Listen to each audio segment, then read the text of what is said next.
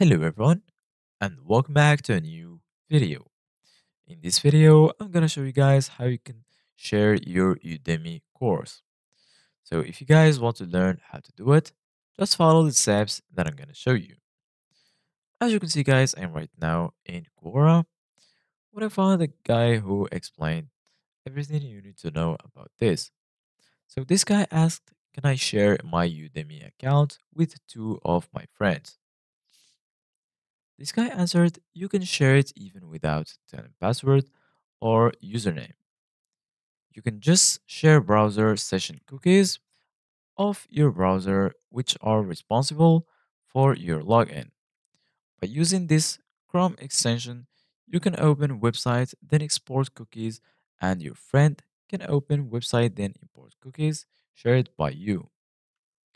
This guy also said, in general, if you share your account, it would be possible, but I believe it is a violation of contract. I have no clue if they are able to find out. I used my account on multiple computers, also at the laptop of my girlfriend, so I believe that would work just fine. I guess watching videos at the same time on multiple devices could cause trouble. Being logged in with multiple devices worked for me.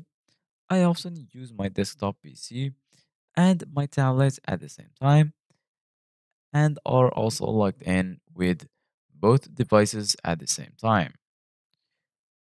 This guy said it is certainly possible if you give your friends your login details.